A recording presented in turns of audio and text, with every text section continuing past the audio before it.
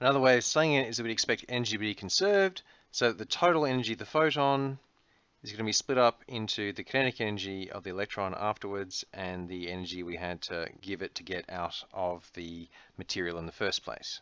So Leonard's initial exploration that showed that the energy of the emitted charges was proportional to the frequency of the light isn't quite what Einstein's theory predicts. Einstein's theory predicts this extra kink in the graph, whereas just a linear relationship would look like that. But perhaps the experiments hadn't been done sensitively enough in those earlier tests by Leonard. Einstein's theory, however, does explain why the intensity of the light gives us a current, because the intensity of light just tells us how many photons we have. It doesn't tell us how much energy each of those photons have. And therefore, as we increase the intensity of light, we're just getting more of these photons hitting our surface, and so we're going to get more electrons coming off. And so the intensity affects the current, how many electrons per second are coming off, and it's the frequency that affects the energy. And in 1914, Robert Millikan did a series of very careful experiments where he showed that Einstein's prediction was exactly correct, and he could calculate the work function of various metals.